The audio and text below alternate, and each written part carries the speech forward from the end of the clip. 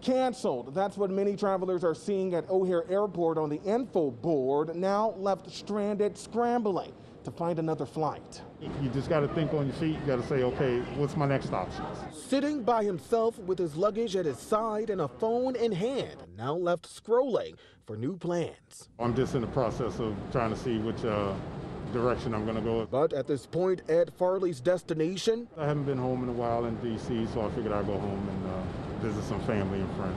Is nowhere far. I'll probably just end up getting a hotel and then try out in the morning. He's now one of the many travelers grounded at airports nationwide, as multiple airlines are either delaying or canceling flights during this holiday travel rush. In fact, more than 2,000 flights in the U.S. now scrapped this weekend. That's according to the FlightAware tracking website.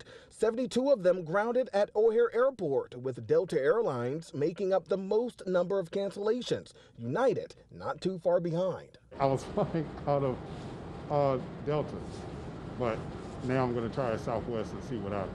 Some of the cancellations were caused by the threat of rough weather, especially in the Pacific Northwest, also causing the travel headaches, airline crew and staff calling out sick due to the Omicron surge. But despite this holiday pause in travel, Farley is still remaining persistent on getting home to D.C. You're still going to have to get to where you're going. And despite the cancellations and delays, the TSA has screened more than 1.7 million travelers yesterday, which is the lowest number since December 15th.